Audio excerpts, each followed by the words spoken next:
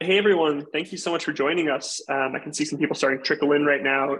This is the next edition of our webinar series focusing on subscription. We'll be beginning momentarily. I'm just going to let some folks kind of get settled, and trickle in. And once we kind of have some more folks, we'll get going. So sit tight and thanks for being here.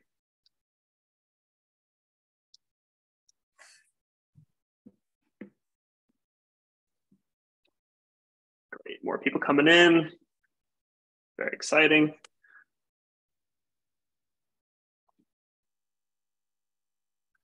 Great. If you're joining us just now, we're waiting for people to filter in and we'll start momentarily.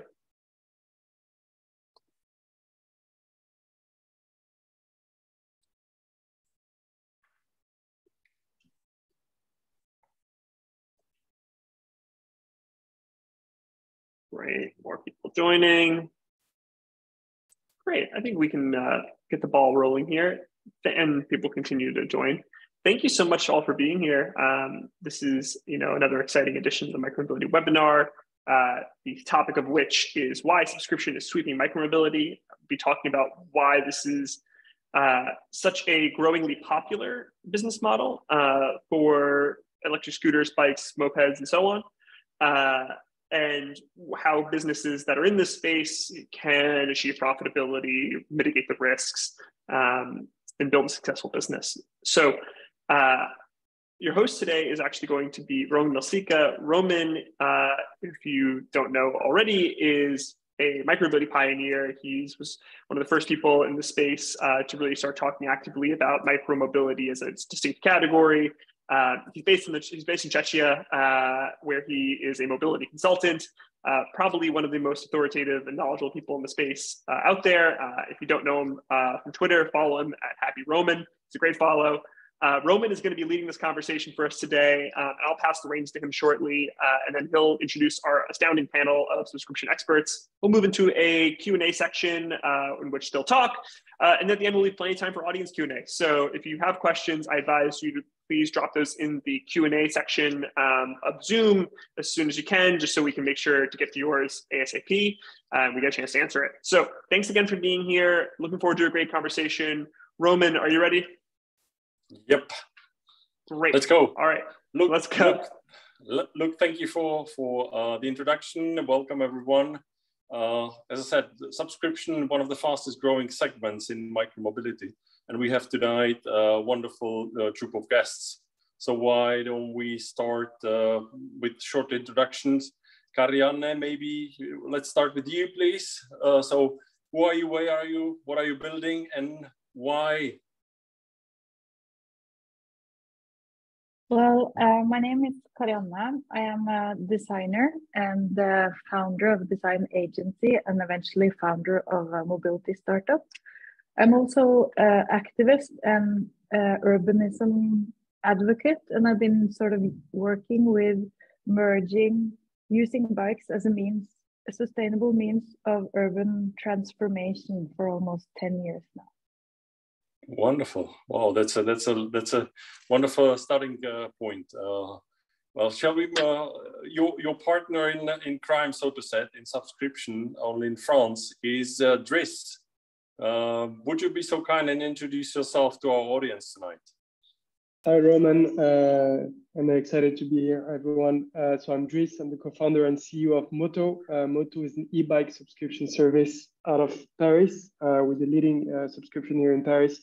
So we basically provide our users with modern and state-of-the-art e-bikes that we package under a subscription model, which is basically that comes with all the services that are essential for the users of the bike, so maintenance, insurance, and everything is bundled together through software. I have experience in shared mobility prior to this, so I was managing Bird in France for 2 years. And I was also one of the first employees at OFO in Europe, which was one of the early bike sharing companies from China. So I got to experience different models in mobility, and I'm quite excited to work in subscription right now. Wonderful. Thank you so much. We'll come back to your experience from OFO over to Moto. But before we get there, Bob, you coming to our session tonight from a little bit different angle. And I'm so glad to have another designer here in the group. Would you be so kind and again, tell our audience where you're coming from, why are you in the space, and what is on your plate? Yes, of course. Thank you for the invite. Great being here. I'm Bob Vroeg, CEO and founder of Vroeg Design. And Vroeg Design is outsourced R&D department based in the Netherlands. We do all kinds of R&D related activities for mobility providers. So since we are Dutch, we have a lot of bicycle related clients, e-bikes, cargo bikes, and my team is their R&D team. So they can hire us to do all kinds of R&D related activities from market research to design, engineering, and production assistance. And we have some clients in the shared and in the delivery area industry. And that also makes us an interesting partner for this panel. Awesome, awesome. Well, thanks for the introduction. We had Nate as well from Particle, which is a wonderful partner to the whole industry. But sometimes happens the line drop. But I believe Nate will join us later tonight. So let's give him a space to reconnect. And if we might dive right into our business, we all said subscription, one of the fastest growing segments of micromobility. Actually, BCG forecasts subscription growing by 30% over the next few years, all in all. So faster than any other distribution model. Can you, as the players in the space, give your view? How is that possible? If you believe that, if that's under estimation or overestimation, or what are your plans into that? So, Karianne, you want to start? Yes, I can start. I represent and we are a cargo bike subscription as a service. We offer compact midtails to families and urban households that would like to use an alternative for the car. So for us, it's all about the segment that we're addressing, because we know from our user needs that two of the most important aspects of their vehicle choice is that it's custom to their needs, and it also has to be available 24/7. Because when you have children, you really don't want to go out on the street with a child seat and attach that to some bike that or vehicle that you don't really know where it is. So we're based on car ownership and looking at the horrible investment owning a car actually is compared to how little it's used and why people still stick to them. And we try to design a service that provides all of the benefits of the car, and then subscription is the natural choice. So it really comes down for us to this segment really needs something personal as opposed to shared as their main mode of transportation. How important is the subscription bit of the design of the whole service? Like, you don't pay upfront the full cost, but you really have a chance to be flexible. Is that what your customers appreciate?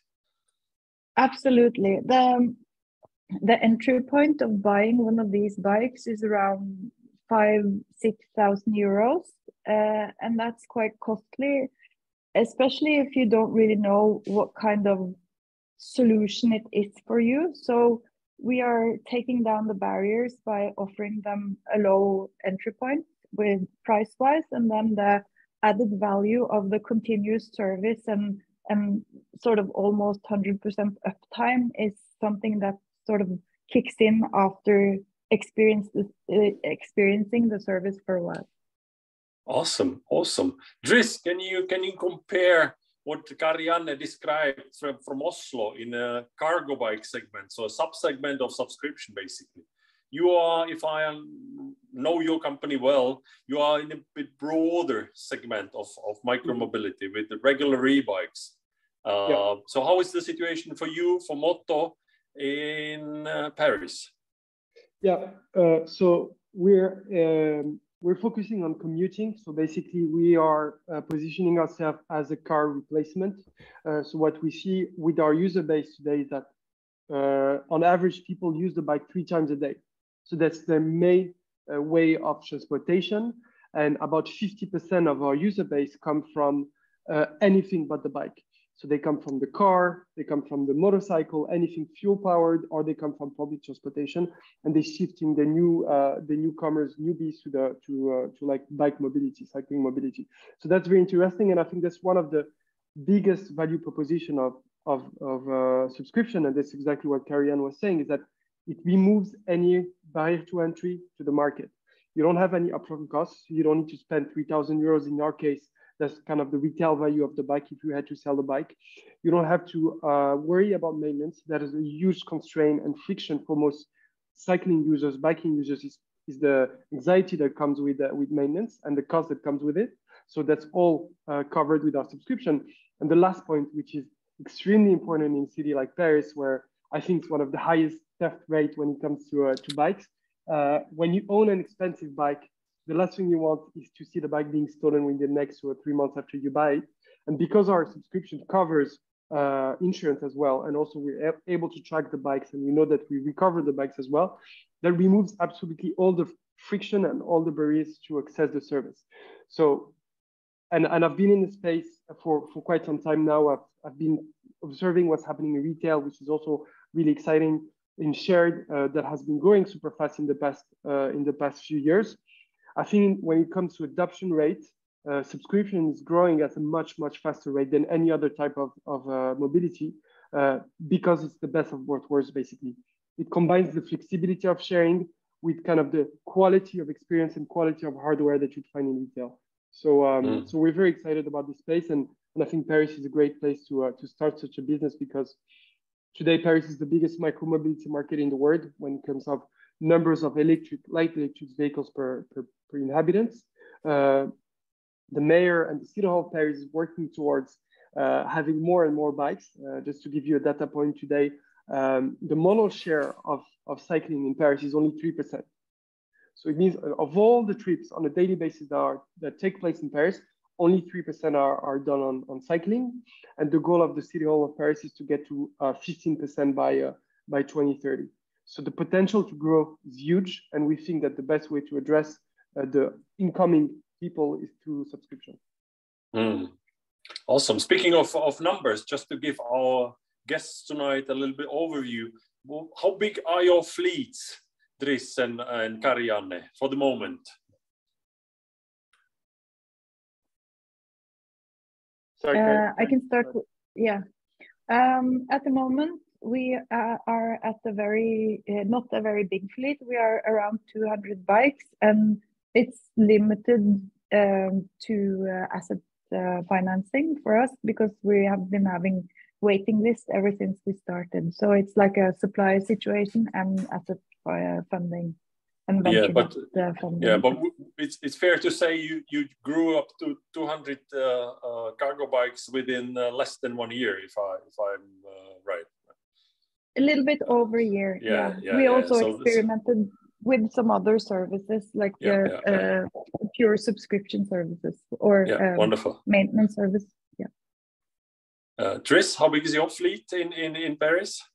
So we started the service back in May this year. We've been growing super fast at 35-40% growth month on month. Just like Ariane, we are constrained by supply, our ability to deploy bikes. We've passed 1,000 subscribers in Paris, and we think that by mid-year next year, we'll be at 5,000 plus. Wow, awesome. Well, I'm glad to see in the meantime Nate from Particle, our host as well tonight. So connection solved. Nate, when you observe the scene, first, would you be so kind and introduce yourself to and what Particle brings to the party tonight, and then of course your view why subscription is the segment to focus the energy and good people around. Yeah, hey, thanks, Roman, and good to see everyone. Apologies for the connection issues here. I'm Nate Wang, I'm with Particle.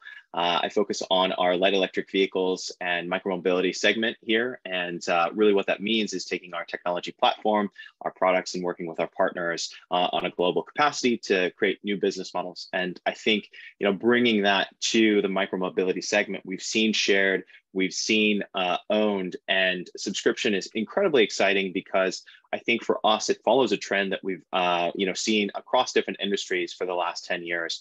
You know, fundamentally, when you look at IoT and the value that it brings to any organization, whether it's in industrial or micromobility in this instance, it's a shift from selling just a product to selling a service. And I think there's some very subtle differences that occur. And we're seeing those play out now with teams like Dries and Karian, where the product feedback loop is a lot tighter. The offering to the end customer is a lot cleaner when you talk about insurance. The friction and adoption to barriers to adoption are just less. And I think that's all very exciting. And I think it speaks to the growth that we're seeing in the segment. And a lot of it, is, basically just how do you take those technologies and deliver something that's net new to a customer segment and create more demand. So yeah, very happy to be here and looking forward to spending the next hour on packaging all of this. Oh, wonderful. Thank you, Nate. We spoke a little bit about the business, and we'll definitely dig deeper into unit economics perspectives and comparison to retailing and so on. But I believe anything in our business starts with the product. The product is a service based on a hardware. Who else than a designer? Bob, what does it mean to design a suitable bike, cargo bike, e-bike, vehicle in general for services like subscription? What have you done in the past? Maybe in the segment, if you might disclose from your clients, and if you could put 3, 4, 5 bullet points, what is important, what to design for, because then it might be a nice chat with 2 big providers, how they see that. And I know Karianne has some plans in that space as well. I started designing bikes out of my racing competition hobby. And then it was a challenge to make them as light and stiff as possible. So, do you have a connection, Beth? Yeah, the connection is not ideal. Let me try this thing. Wonderful. No worries. In the meantime, yeah, design of the vehicle. I hope I didn't disclose too much. Bob, can you hear us already? Is that working? Yeah. No worries. Then take your time. I propose take your time. We'll come back to that question in a minute, and let's shift back then to economics. At the end of the day, money talks. So, can you give our guests tonight your view? What are the advantages of subscription from the business perspective? You hinted very nicely what are the customer benefits, lowering the friction and so on. But speaking of business plans and business models, what do you see as your long-term sustainable competitive advantage? Dries, would you like to roll first? Yeah, absolutely. I think that the main advantages of such a model, number one is predictability of the revenue. We are on a recurring revenue basis, and that means that you're able to predict how much you're making in revenue the next month and better plan for your supply. One of the biggest pain points in shared mobility is that you're unable to predict revenue the next day because there's so many external factors that come and affect the business, the weather, the competition, regulation. So there's so many things that come into play that makes it extremely hard to predict the revenue. So then number one for me is being a recurring revenue business is predictable and it's safe. Number two is all the upselling and cross-selling opportunities that you have in this business.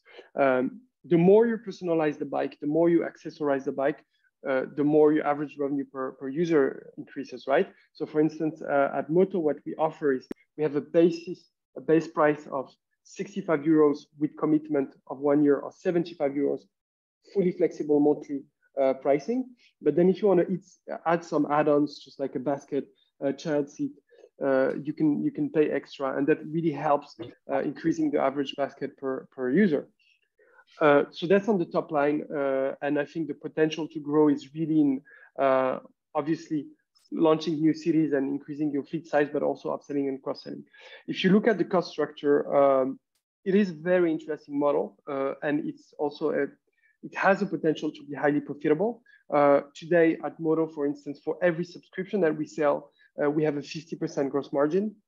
So we are already gross margin positive. The reason why we gross margin positive, if you look at your direct costs, you have two types of costs, which is basically your repair cost, and then like the direct costs, just like insurance and data. We pay because we design our own bikes and we operate our own fleet, we become highly effective in repairing our own bikes, and there are really like productivity gains when you maintain your own fleet. So that's number one. Number two, we're talking about the personal e-bike. When you subscribe to your own bike, it's your bike, so you depend on it on a daily basis to go to work. So you treat it like it's your own, and that makes a big difference in terms of repair rate and in terms of the way you treat the bike as a user. So if I compare it to shared mobility, I think our repair costs are 4 to 5 times lower versus any other shared mobility operator. The other that makes a huge difference, of course. Yes, please go ahead. Yes. And the other aspect is we don't have to charge the vehicles. The vehicles are being charged by the user because they can remove the battery and charge it at home. So that's also kind of a big operational cost that we remove when we operate the service. So just to sum it up, we see a very stable top line and predictable with potential to upsell and cross-sell and increase the average revenue per user. And at the same time, we're able to control and maintain the cost, the operational cost at a really low level because people take good care of their own bike. Awesome. Is that also your experience in Oslo with We, Karianne? Yeah, I will just have to say +1 to everything Dries says. We have almost over 98% uptime for our fleet because we don't have to go out, and the customers come to us for maintenance and service instead of we have to go around chasing the vehicles. So it's compared. We have a couple of key roles in our teams that also come from sharing both hardware design of shared fleets and operations, and they're just blown away by the efficiency. So and we also, even when we have we're in the very beginning and we have very little economy of scale so far, we still have great unit economics. So this is a very, and also compared to strategy wise, compared to how some fleet operators and sharing operators have been using like land grabbing and blitz scaling to sort of gain a threshold in the market. This is also something that makes sense even if you don't like blitz scale. It can grow in a sort of a reasonable, sustainable pattern, and that's kind of a healthy thing, I guess. Yeah, absolutely. Both of you mentioned it several times. Like the vehicle is really the essence where you're building your service on. So Bob, can you give us a chance and look behind the scene regarding designing vehicles for services like We or Moto? I hope so. Let me know if the audio is still of better quality. So for us as designers, it's a total different challenge to design a product that is optimized for the total cost of ownership.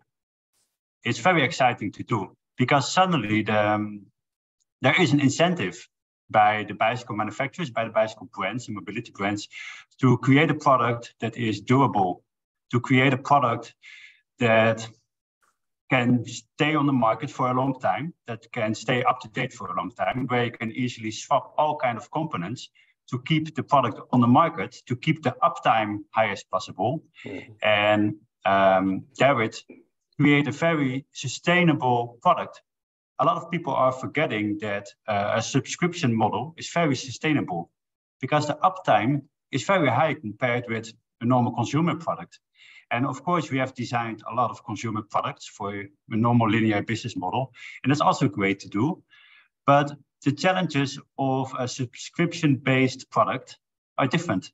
And since the loop is closed, since the mobility provider is staying the owner of the product, the loop is closed, and they can also refurbish and recycle the product all the time to keep it on the road.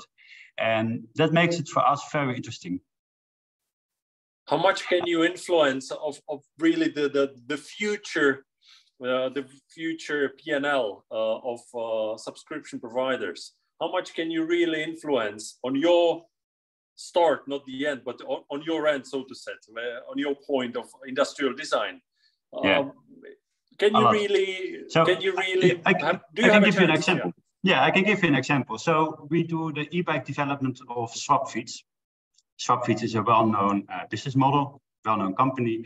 And over the last 6 years, they gathered a lot of data about the maintenance cost, about what kind of components fail, what kind of components don't fail.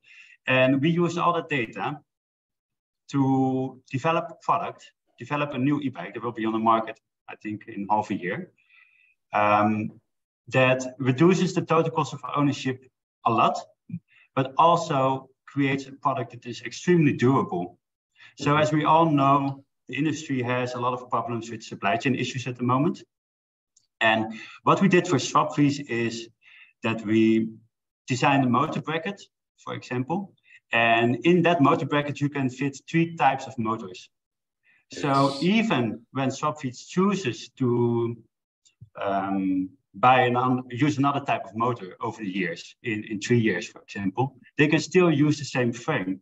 And we do the same with the battery. So the battery BMS can talk with 3 types of motors. And therefore, you can also use that battery for all kinds of bicycles in the fleet. And that makes it very interesting. These kind of challenges you normally don't see in a consumer product. Awesome. You mentioned that you will be lowering the total costs by a margin. Can you be specific a little bit? Your first estimation from your test runs. Will you get it single digit, double digit lower? Oh, I hope double digit. I hope so. Yeah, I hope so. I can see Dries and Karianne listening carefully. Yeah, that's good to hear. But that's looking forward. If you look back, when Swapfiets started, they needed to maintain the bicycles at least 3 times a year. And over the years, they improved their bicycles so much that now they only need to go there once a year. And that's a huge improvement. And they started with normal consumer bikes. And over the years, they improved. And hopefully the next model will be the best. Yeah, awesome, Bob. Thank you for that. Sure. Speaking of starting with consumer e-bikes and moving towards really own development and custom, how about on your side, Dries? You started in May with your e-bikes, so version 1 on the market. Can you give us and our listeners tonight a little bit of insight of the first months on the market from the product and design perspective? Sure.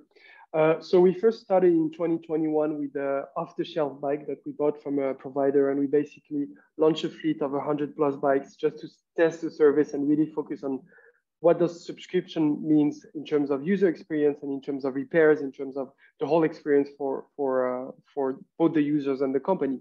And then when we collected some data, we started working on our own design. So we actually have a designer in-house who's worked on developing and industrializing a motorbike, which is a fully proprietary bike. And I think that one of the big insight from the experience is don't underestimate kind of the reality check from like that you get from launching the bike and having actual people using the bike, because you can design and you can prototype as much as you want. The reality is that You'll only have good insights when you see people actually interacting with the bike. And we've learned so much over the past 6 months from our users. We learn from like the teams of mechanics that we have in-house, and we're already iterating on the bike, and we are releasing the second version of the bike early next year, which is basically an improvement of what we have. We're not changing completely the model. We're just improving the model on certain points that we have learned from our experience. So everything's done in-house. The things that we don't know to do, we don't know how to do, which is basically the whole electronical and electric part we outsource. We work with third-party partners. We're not engineers. We're not bike manufacturers. We're bike designers and operators. The things that we're not able to manage, we outsource, and we have amazing partners that are working with us on this. And as we move forward with the business, as we keep learning, we want to internalize gradually some of the parts. But the idea is really to focus on our DNA, which is operations and crafting beautiful products for our users. How is your journey? Thank you very much, Dries. How is your journey, Karianne, with your Via? I know you started with of course, off-the-shelf bicycles, so to say, but maybe that's not the final stage. No, not at all. It's kind of the same as Dries's concept. I've been very much into different kinds of cargo bikes for a long time, and we started out with a total of 4 different high-end compact mid-tails cargo bikes, with a bike for 3 with space for 2 to 3 passengers. And what we very soon saw was that especially the operations are essential, and to sort of make for us, the bike that's most favorably perceived by the users is also the most cumbersome to maintain in the workshops. So it's all about sort of viewing the end user as well as the mechanics as important users in the design. We are also looking at, since for this sort of niche of bikes, the accessories are almost more important than the bike itself, because that's what takes it from a bike to a station wagon. And so we're really looking at the bike as a system, and having modular accessories that some are lockable and some are easily removable, and just letting the bike grow with the user on a lifetime, through a lifespan, is something that's really important to us. And also adding focus on some not very sexy but super important usability factors and accessibility factors, which is the step-through frame, the sort of the width of the step-through, and how you really focus on the kickstand, because it's so important. And also like small things that Bob obviously has been thinking about, stuff like not making it feel like it shackles, and all of these like quality measurements that that's kind of not tangible, but really just improves the overall experience of the bike. How do you collect the feedback from your customers? We do running surveys, we do user interviews, and we also have a forum group, and we do observations as well. So we try to stay very, very close to our community and sort of work on building the community. And that also gives a ripple effect in marketing, because they will always recommend that to their friends. And we also see that the early adopters of our service becomes very strong ambassadors for us. That's awesome. Awesome. We have a few more questions to go through before we come over to questions from our audience. So I just want to use this opportunity to invite everyone who joined us tonight. Use Q&A in your Zoom. Put your questions in. We'll get to that within a few minutes. So please use the opportunity. We'll try to answer that as many questions from your end as possible. But before we get to our audience questions, let me ask one more regarding the comparison of, let's say, 2 representatives of subscription services. You, Karianne, providing cargo bike mainly family focused. Motto is more widely focused in Paris, But still, how did you land on this plan? Why are you here tonight, basically? Karianne, would you start? Yeah, or Dries, yeah, choice is yours, yes. So for us, I think we saw the opportunity in the e-bike market, which is growing really, really fast. And I've always wanted to work in the industry and to do something around the product. And before starting on this journey, I got the chance to talk with a lot of users of e-bikes, so people who owns an e-bike or use shared e-bikes, or people who are thinking about e-bikes but were not able to or have not taken the step to use them. So I tried to go through like, what are the barriers to entry? What are like the barriers to adoption? And all the answers were always the same: theft, maintenance, price. And in parallel to this, I've seen the hardware as a service industry really like progressing super fast.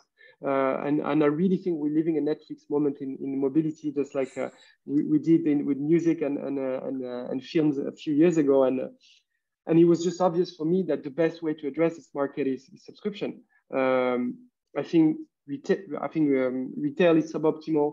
I think that shared mobility is a partial answer, but not a complete one. And I think the best of both worlds is really subscription. That's how I came to start this project. Wonderful, yeah. How about you, Karianne, designer? Yeah, I mean, for me, it's a combination of having my own life transformed by a cargo bike with 3 kids living in the city. And the other thing, because it's impossible to explain, you have to experience it. And that's, a lot of people see these bikes and they see an expensive and very strange bike, but it's just it's just a transformational tool, really. So I was doing some UX research work for the Oslo PTA Ruter, which is kind of a progressive PTA.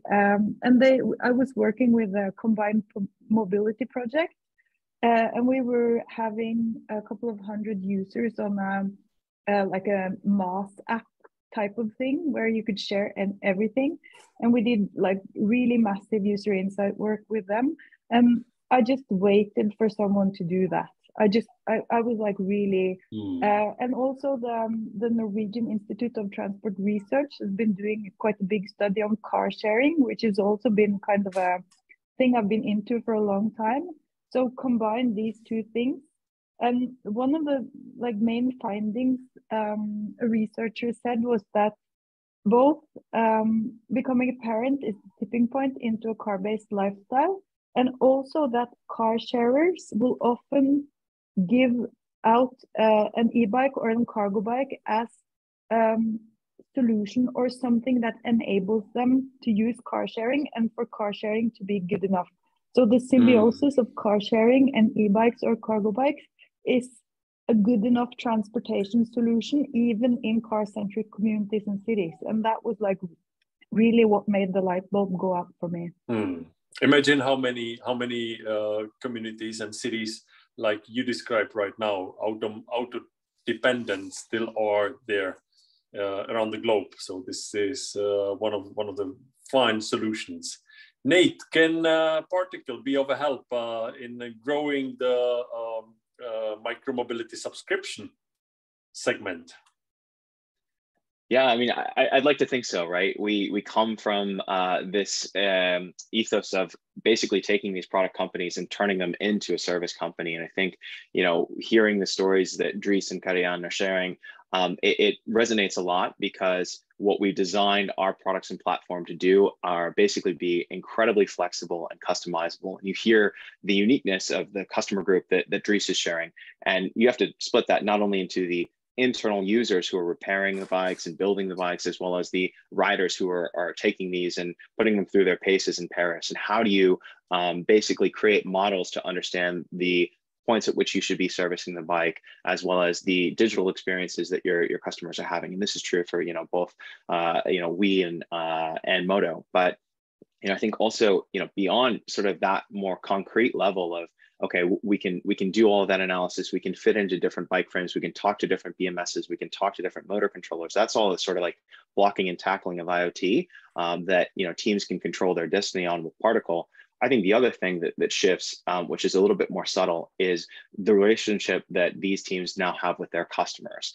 If you think about this, when you come from the B2C world, you're going to sell a bike, you're going to sell a product, and very often you don't know the next touch point you'll have with that customer. You don't know when they may want to purchase a new bike or look to cross-sell or upsell on something else. Or if you come from shared mobility, you have these assets, you're going to go through a design cycle on maybe an annual cadence. But what do you do with your old fleet? At what point do you deprecate it? And what are the channels to do so? These become murky questions. And I think what's exciting about subscription is that a lot of those problems are solved. You have this ongoing relationship with your user base.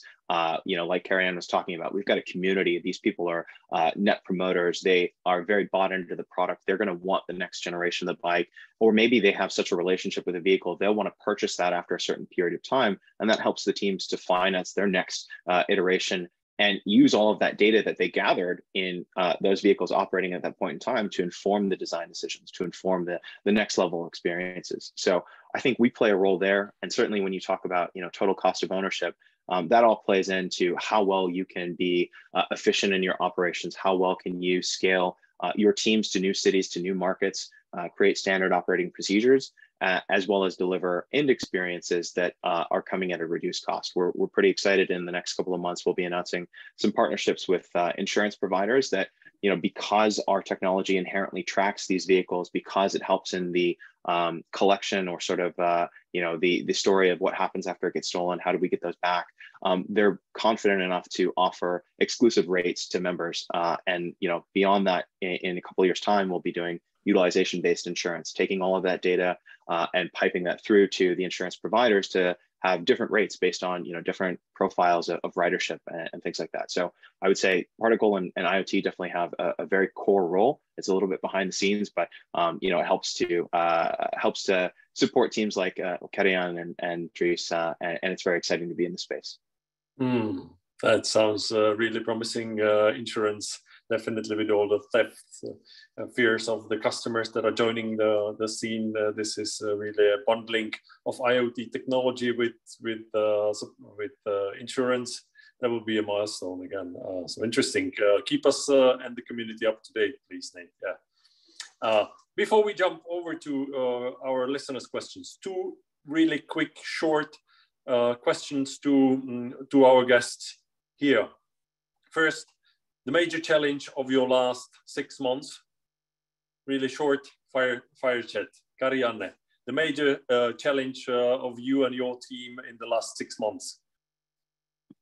Oh, that has been fundraising for us and asset financing. Asset financing is like a hellhole that we never seem to get over.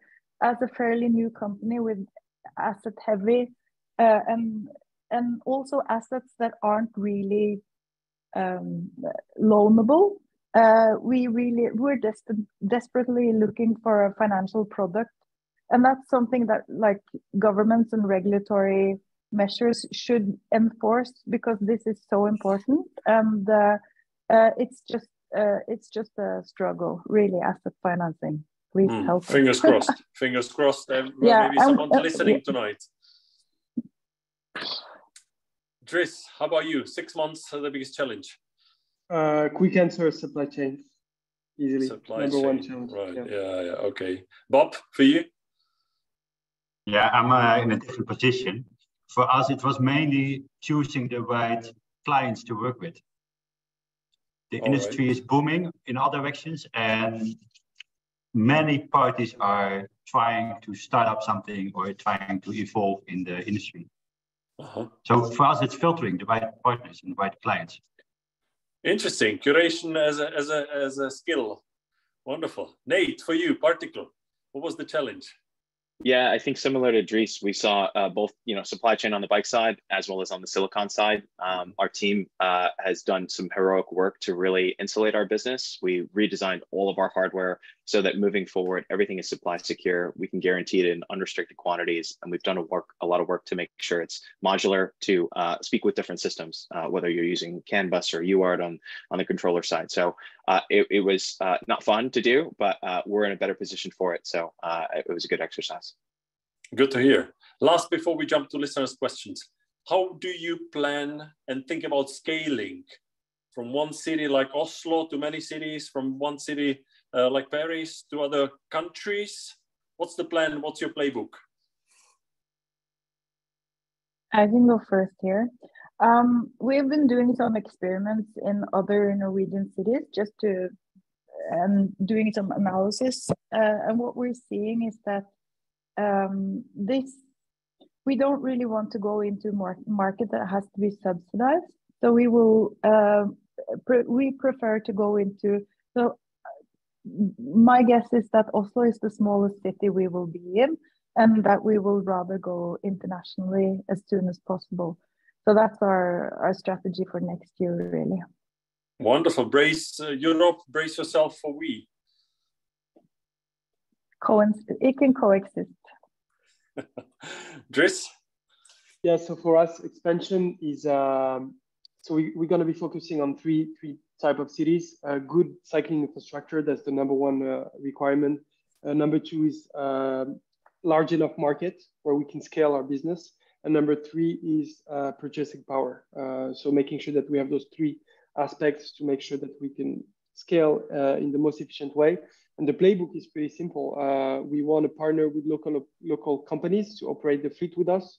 We don't want to go fully internal and fully in-house in all the markets we address. We want to rely on local knowledge. We want to rely on local expertise when it comes to operations. Mm-hmm. Wonderful. Bob, would you like to add something, or shall we go to our listeners' questions? Let's go to the questions. All right, we got for the moment, yeah, a lot. Thank you very much for the audience. As usually with Micromobility Industries, we have the best audience, and I'm so glad to go through all the questions. One promise: what we won't be able to answer tonight live on the webinar, we'll get back to that in a message afterwards. So I'll try to choose as smoothly. How far is the subscription model geographically restricted to dense cities? We touched upon a little bit. That's a question by Alex Murray. Anything to add that's not been said so far? Especially regarding the repair and maintenance, if, for example, customer lives in the rural area. I would like to answer that. To us, it's not really in terms of the customer living rurally or the ability to maintain it, because it's so infrequent. So that's not a big deal. But the big deal is how convenient the car is. So it's more about being a better option, because people choose e-bikes they choose it out of practicality, not that much out of sort of environmental concerns, but they choose electrical cars out of environmental concerns. Paradox. But yeah, so it's the convenience of the car that always is sort of the measurable. And whenever the car whenever there's too much traffic or too much congestion, the e-bike always wins. Mm-hmm. Good. Anything to add, Dries, before we jump to another question? No, just on that point for us, our area of focus is really the areas that we're able to service. So we need to be able to provide the same quality of service to everyone. But basically, the geofence, for instance, in Paris right now, we serve Paris inner city and the first ring around Paris. And as we extend our network of operations and mechanics, we'll be able to serve more people. But let's say the priority for us is to provide the same quality of service to everyone. Understand. Wonderful. Okay, we got a question from Arbaz Jamel. That's what mechanism do you have in place for customers that keep missing payments constantly? So basically, do you have a trouble with collecting the payments as according to subscription? I can start with this because we face the situation. So obviously the first mechanism is to try to reach out to the person and see if they can. Most of the time it's people who don't update their credit card numbers on the app, so they can't be charged. So what we do is we reach out to the user, to the member, and ask them to update the credit card number. In case that's a voluntary thing, meaning they don't want to pay, thanks to IoT modules, just like Particle is providing, we're able to kind of deactivate the bike remotely. So the electrical part of the bike doesn't work anymore. You're not able to ride the bike anymore, and we're able to go and recover the bike because the bike is tracked with a GPS in car. Okay.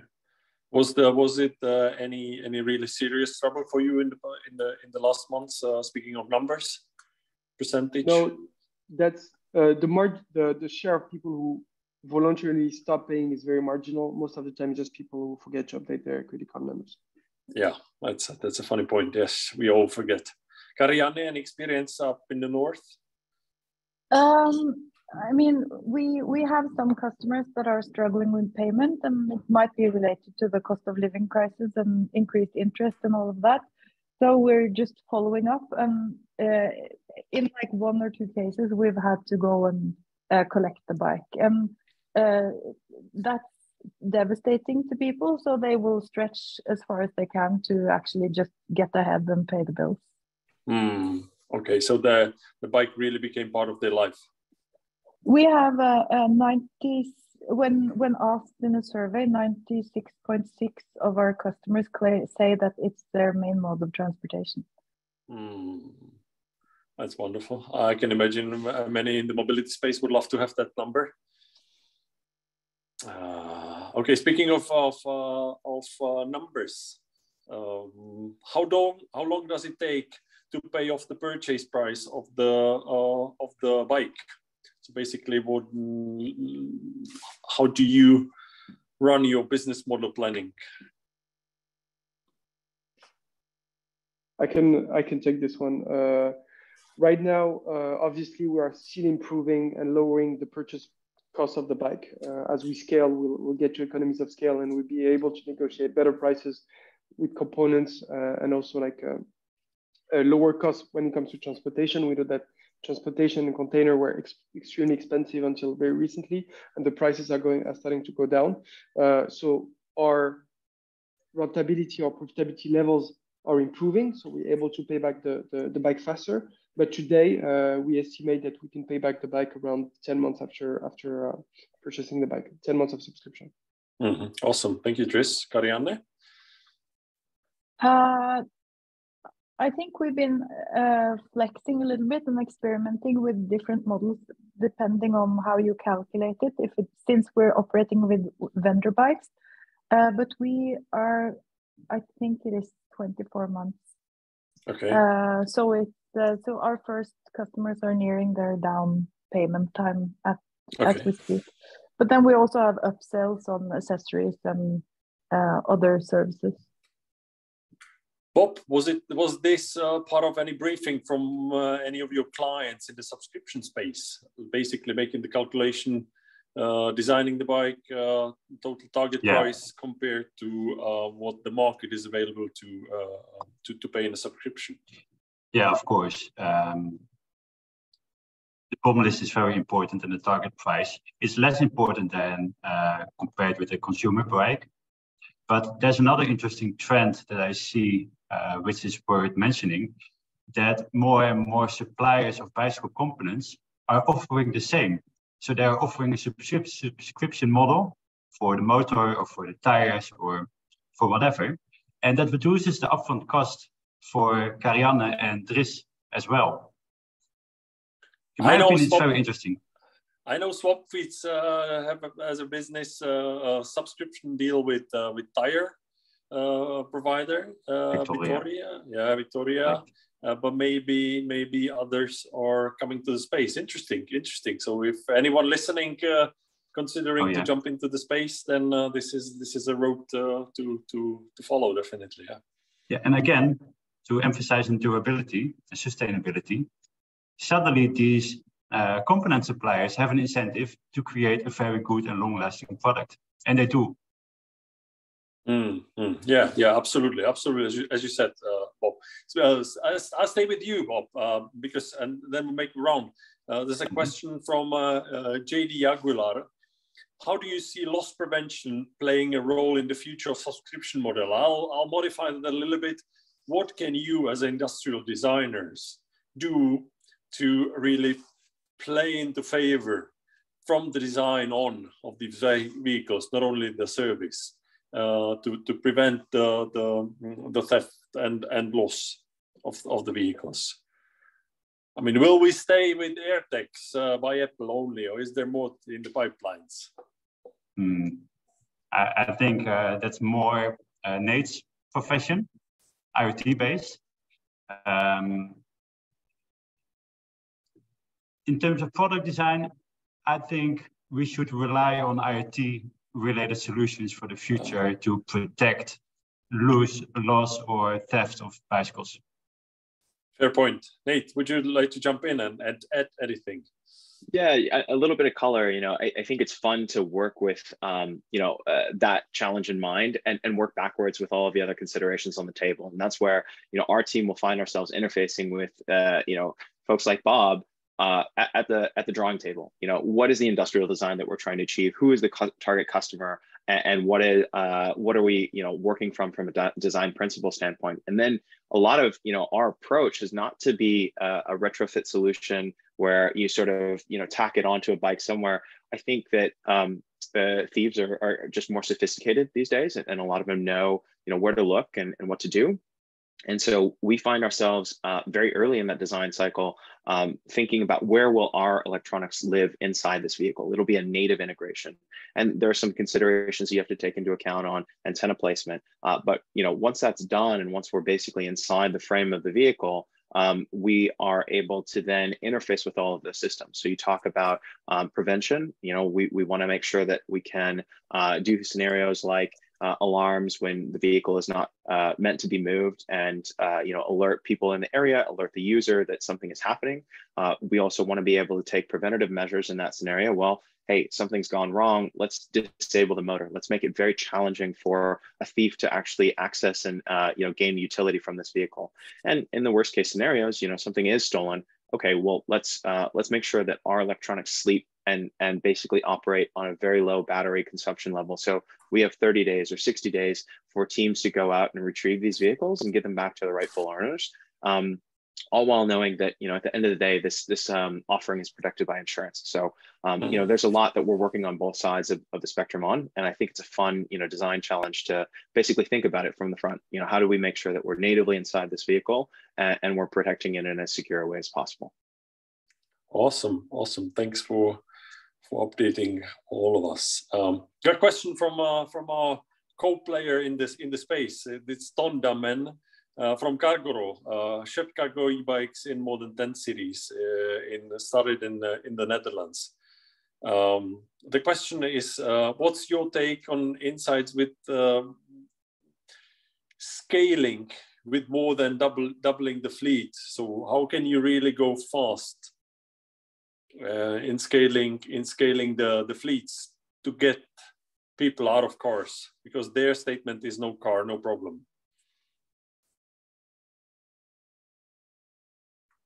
Dries, maybe, you already touched upon a little bit in Paris with the support of what Anne Hidalgo, the mayor, and the team are doing, but still, how do you balance?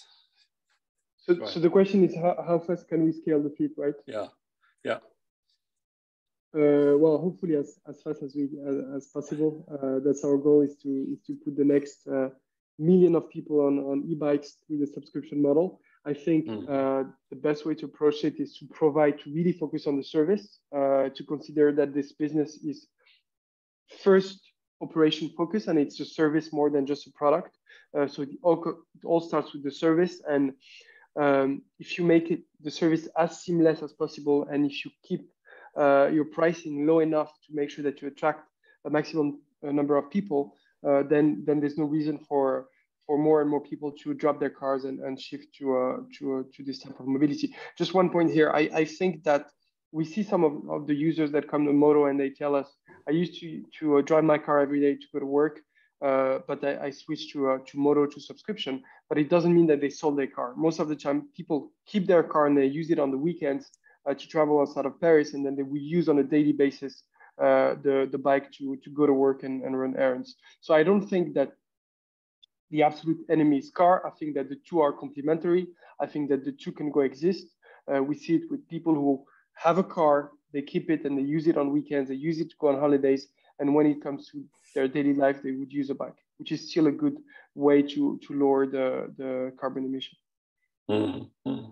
Thank you, Dries. Got another question, Ivan Mikovic.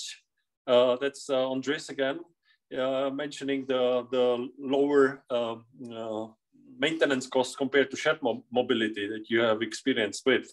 But can you share a little bit more what the highest costs in the subscription model you're running are, and how can you improve these points in the future, so to optimize your maintenance costs? And same then, Karianne, if you then want to add. So how can you really, what are the areas lowering further your maintenance costs? Yeah, I think for when it comes to maintenance, the number one improvement area is designing the hardware. That's what Bob was saying before, is like if you want to lower the cost of ownership of your bike and the maintenance costs, you need to design with repairability in mind. So that's number one, just design the vehicle as sturdy as possible. So that's kind of on the maintenance side of things. And to answer the first part of the question, which is the other big cost that we have is the cost of acquisition of clients. We're still a consumer-based service. We need to acquire users. We need to run marketing campaigns. But on that point, we also see like pretty low CACs and customer acquisition cost because you really have a network effects that works pretty well in this area, where the more bikes you have on the streets, the more users you have, the more organic traffic you have to your service, because people talk about it. There's a word of mouth kind of circle that works pretty well, and people come to you naturally. And we see that about half of the people who subscribe to Moto are people that have heard about the service through a friend, through a colleague, who have seen the bikes on the streets. Would you like to add anything, Karianne? Thank you, Dries. Yeah, your main maintenance costs. Yeah, we as Dries said, also we have also around 50% referral or heard from it from someone they know. Our main operation cost is labor, and that's a good thing. We want to be a responsible actor and offer solid contracts and regulated pay. So we want to be a long-term good employer for our workers. So it's all about sort of improving the cost of the economy of scale and building better products and also getting more efficient supply chain for us as well. And I know your colleague Anders is working on design of all in-house new cargo bike. Is that true? Can you give us a few hints?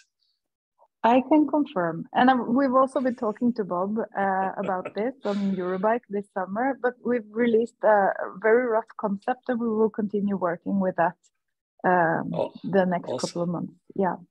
Awesome. I can see. Of course. Yeah. Sorry. Go ahead.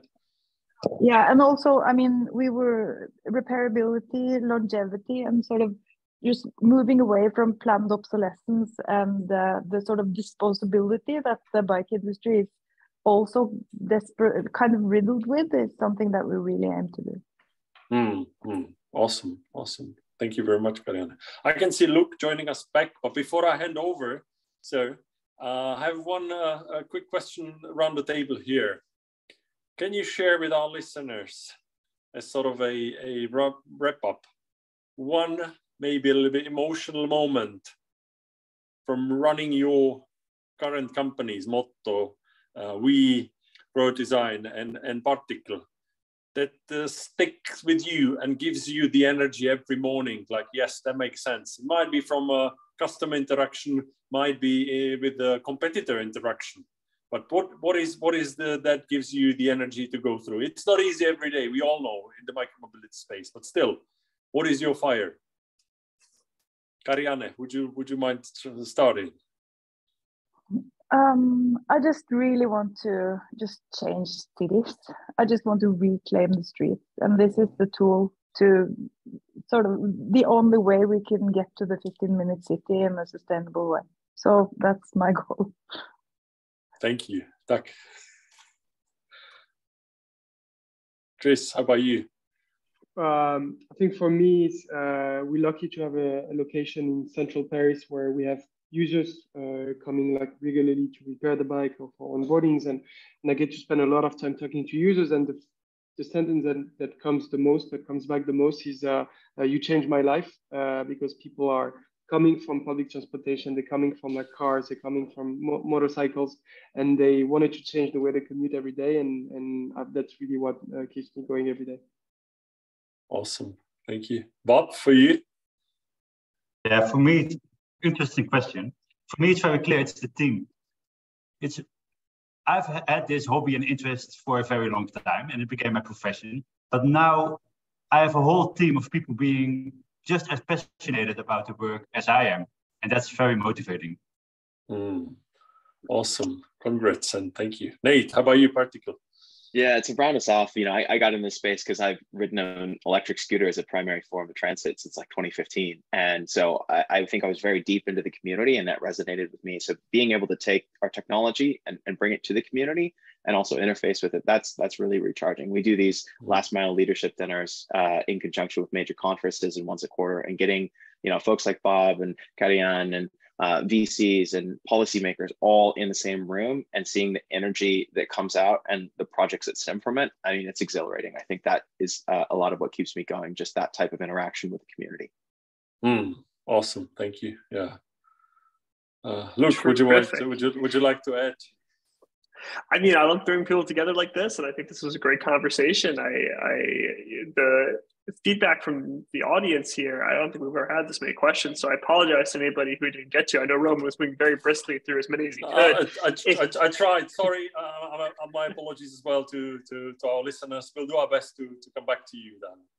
No, it's exciting. It's exciting to see this much. Clearly, we're onto something here, and there's a lot of interest in the subscription, and you're all onto something by building companies in the space. So, hats off to you guys. If people want to continue to ask you questions or just follow you and learn more, what would be the best way to do that? Maybe we'll just go around really quickly. Bob, starting with you. Sorry, I missed your question. What would be the best way for people to follow you or find out more about what you do? Oh, LinkedIn. LinkedIn works out. Yeah, you can add me and Vroeg Design as a company. Great. Karianne? Same for me, LinkedIn. Okay. Nate? I'd say shoot me an email. I live in my inbox. So nathan@particle.com or nate@particle.com. LinkedIn is another option, but email's best. Perfect. Driss? Yeah, LinkedIn as well is perfect. Or you can shoot me an email at driss@ridemoto.com. Awesome. Roman? Oh, used to be Twitter, but that's a sinking ship. So let's stick with LinkedIn, of course. Yes, easy to find and always responsive. Great. Yeah, I'm sorry to anyone who didn't get a question answered today. Try to track down some of our panelists on LinkedIn or email and get them, hopefully get some more answers from them. It's been a wonderful conversation. Thank you all for being here and spending time with us and helping us go into your business and being so open and frank and intimate about, what the challenges are and what the opportunities are and all of these kind of details. I think it was just a really marvelously sort of in-depth and detailed conversation. So thanks you all for being here. Thank you, Roman, for moderating. And let's do it again soon. I hope to see you all very soon in person or virtually. So thanks again, everybody. Have a great rest of your day. Thanks a lot. Thank you. Bye. Cheers. Bye-bye. See you in Amsterdam latest. See you guys.